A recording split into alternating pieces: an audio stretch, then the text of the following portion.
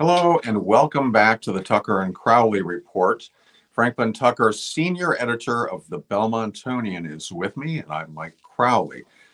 First, I will just say that any views or comments or things expressed on this program while we attempt to provide a public service as news are solely the responsibility of those doing this program and do not represent the views of the Belmont Media Center, its management, its staff, or its directors. All right, Franklin, how about let's talk about the news? All right, the first thing we can talk about is something that's very important, and that is the budget summit, which is coming up tonight. So if you want to see it, you can go to the Belmont Media Center. They're going to be recording that. It's going to be the start of the entire budget process. For this year. That's right. And it's going to be a special one because it's historic in a way that how it's being done.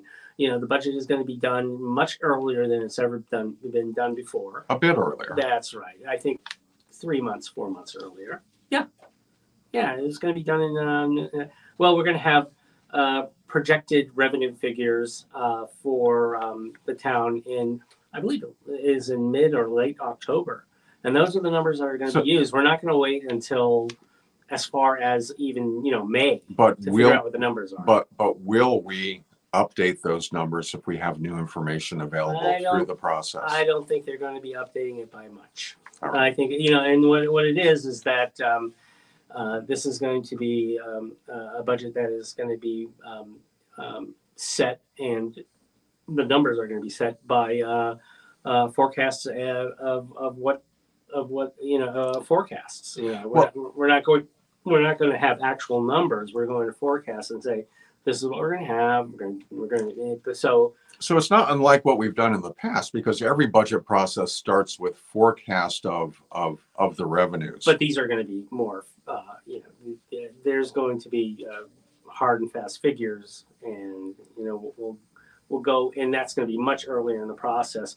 And that's one of the reasons why the annual town meeting in May is going to be a 1 week or even 2 weeks of, it's because everything is going to be already done. We're not going to. We're not going to be looking into June looking at the numbers. So instead of having two separate town meetings, segment A, which deals with non-financial matters, and segment B, which deals with the budget. Mm-hmm. There will be one town meeting, and the plan is to wrap it by May.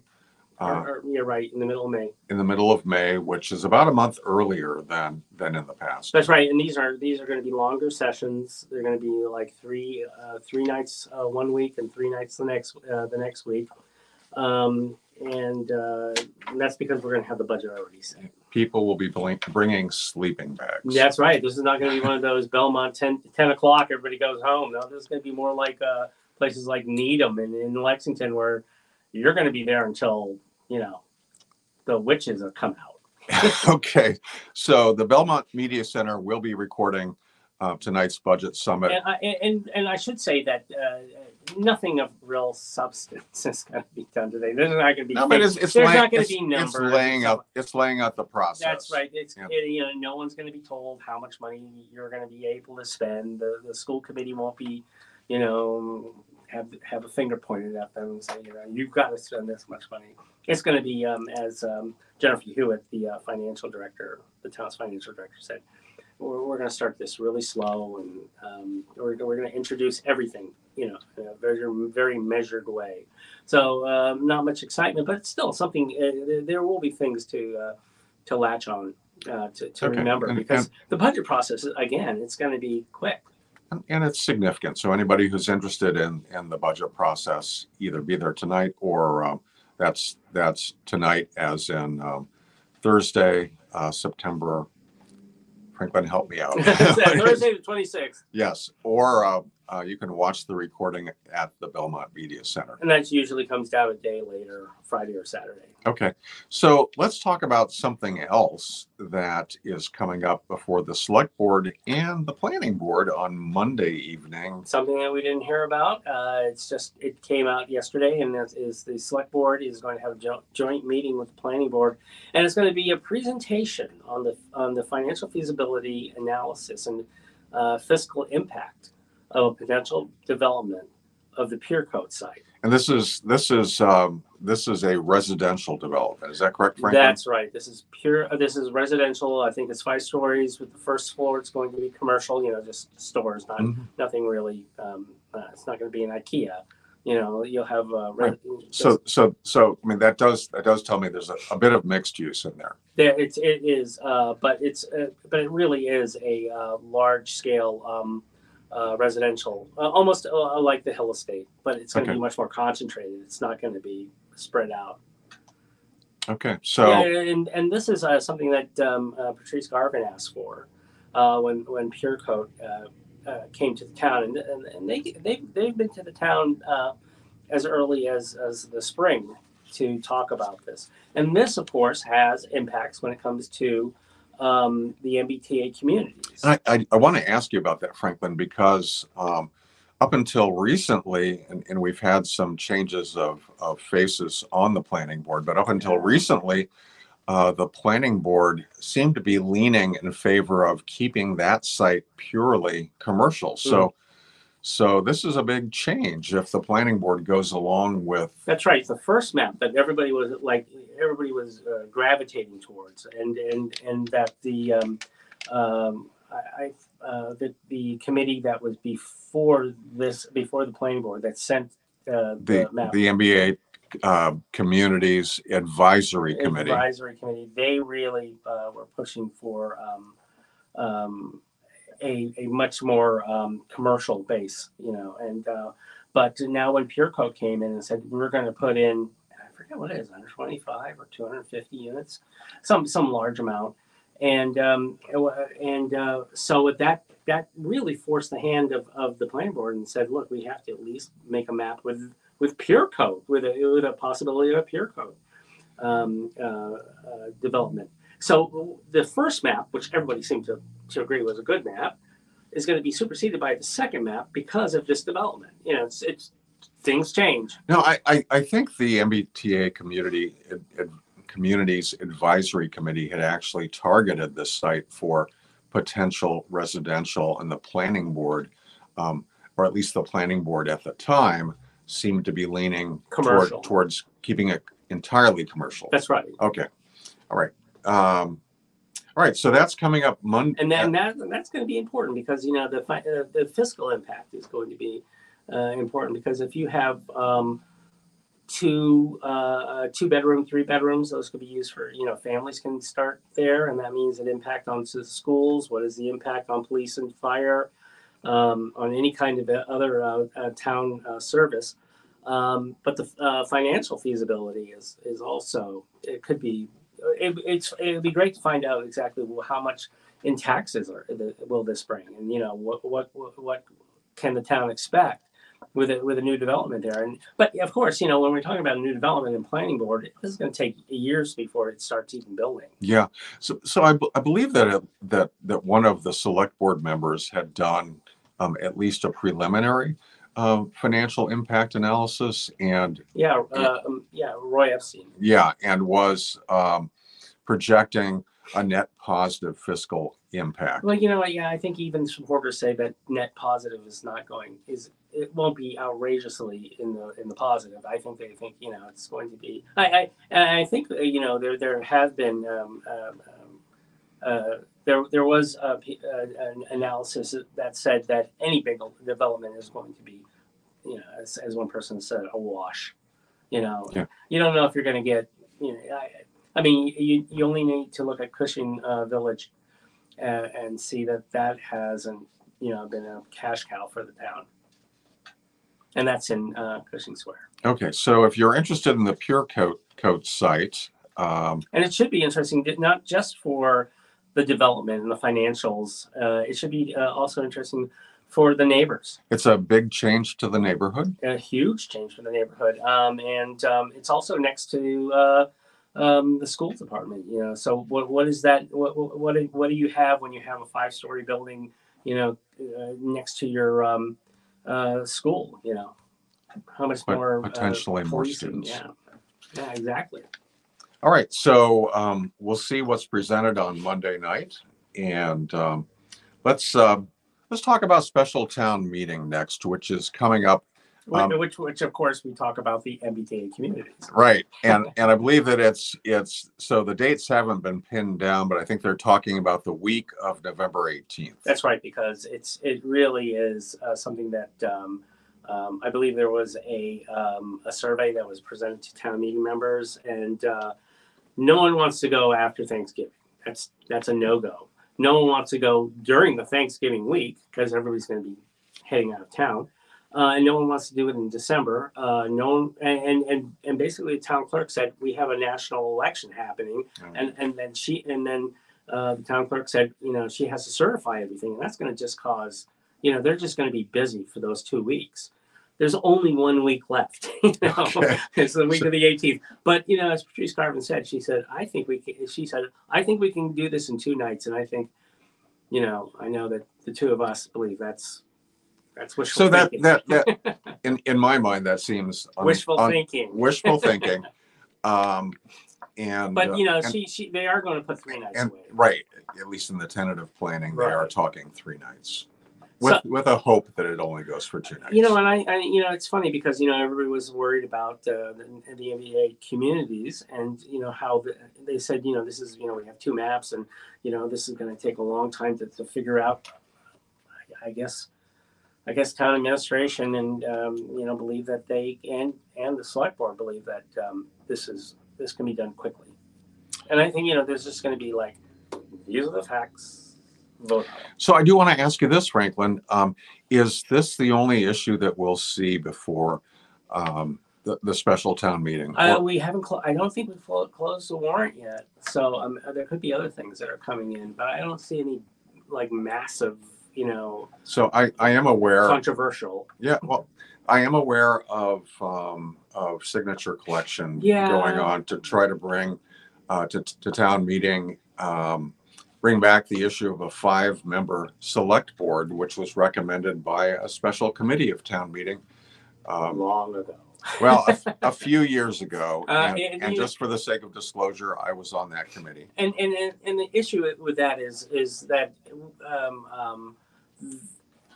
you have to realize when you do that, the select board becomes a policy group. You know, they're not going to be giving alcohol licenses. Those are a lot of that job that they do now will be switched over to the town administrator.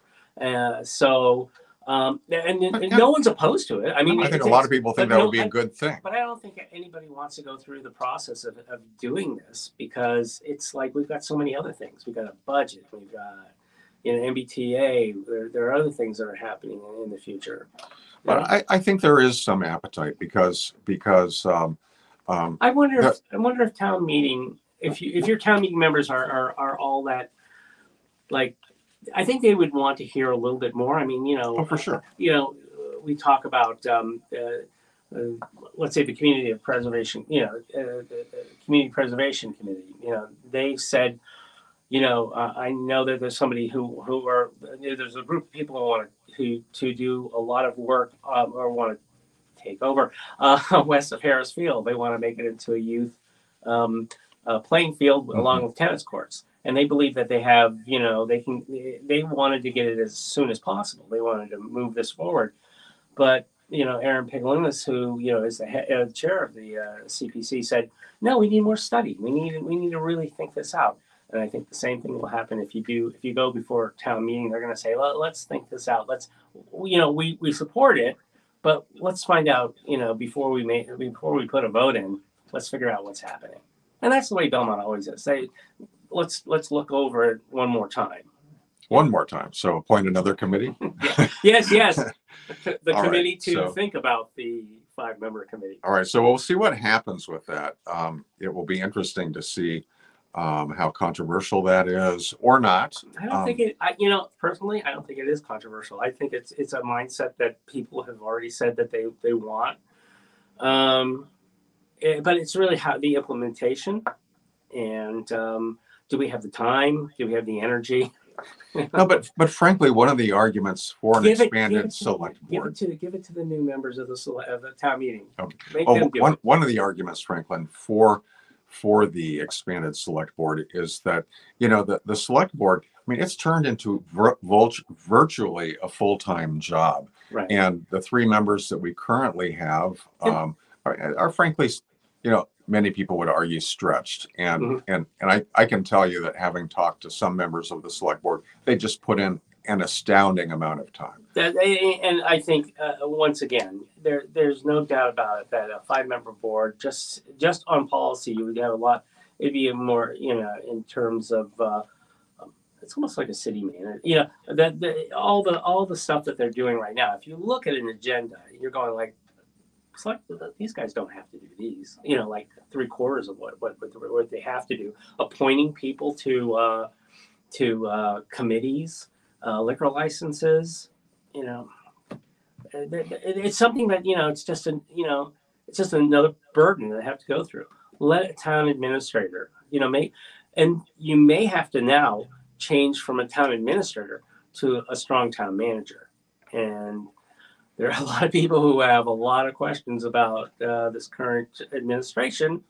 I think, personally, that they're very critical for a lot of very unsubstantive reasons. But that's just my personal opinion. But so we'll see. Okay. Any other potential issues that might come up before special town meeting in November? You never know. They usually come out of the woodwork, and you're like, "Well, how did this happen?" All right. So we'll see. So it could be more than 3 nights. Oh, no, we are not. We're not spending Thanksgiving. All right. We're not spending Thanksgiving at a town meeting. Okay, so no turkey at town meeting. All right, so Franklin, now to a sad bit of news. Belmont has lost a beloved crossing guard. What can you tell us? Well, you know more than I do. You told me about that. What's his Reuben Wheeler, a 10-year crossing guard. Yeah, at the corner of Common, Washington and Common which was my street where my son would walk across. He's stopped me many times. He stopped you. Very nice, very accommodating, especially for the kids. Kids loved him. Yeah. And he's passed away, which is very sad. Yeah, they were going to have, he went into hospice care, and there was going to be a planned all the kids were going to then go to his house on Harding. Just wave to him. But, life is what it is. It'll be. Okay, so we have a town-wide yard sale coming up on Saturday. Franklin, can you tell us anything about that? Yeah, there's a town-wide yard sale. Town-wide yard sale. I went to one last year, and I actually got a really nice shirt. So yeah, you have to do a lot of moving. The rec department has a map. Go to it, and the best. It lists every address. That's right, and you know what? It's best, as I found out last year. Just stick to one area, because you're not going to go throughout the town. Stick to one area and then walk to these places, and then it becomes like a really enjoyable day. And I understand that it's going to be sunny this weekend, or I do not know. I will have to find out. Okay, and so let's wrap with sports, Franklin. Yeah, we have a lot of sports in Belmont going on. We're almost midway through the season. Field hockey had a big win against a top 10 team in Winchester. They won 3-2. It's a very good field hockey team this year. Mm-hmm. But the surprise team this year is also girls soccer. They're undefeated so far in the season. They've taken on a really good competition, and they're right now 6 wins, 0 losses, and 3 ties, and they have a great defense. So that's why they're doing so well. Boys soccer also has a winning record. Volleyball has an up and down year because they lost a lot of seniors last year, and they lost their big hitters. But we should see more of that. Boys cross country doing very well. And we can expect swimming to be as competitive as they've always been. And so that's where we are right now. Okay, well, thank you, Franklin. And as always, you can find more of Franklin's reporting at belmontonian.com. Be sure to tune in next time, and we will see you then.